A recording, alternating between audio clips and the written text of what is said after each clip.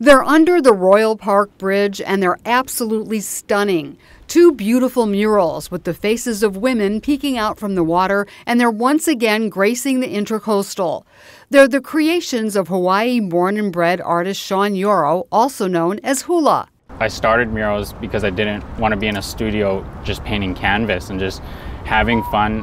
Growing up in Hawaii, I was always on the water, surfing, diving, whatever. So it's kind of an ode to that of just, the playfulness of nature.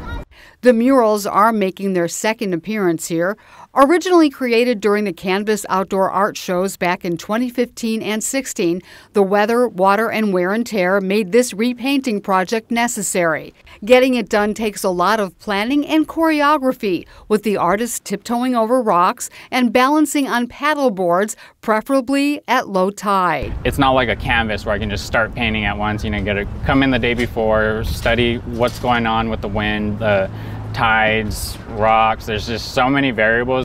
Hula's murals can be found all over the world, including right down the Intracoastal in Lake Worth Beach. You can find these, his two newest murals, in West Palm Beach, right under the Royal Park Bridge, at Flagler Drive and Okeechobee Boulevard. This is Cheryl Kahn reporting for WPB-TV.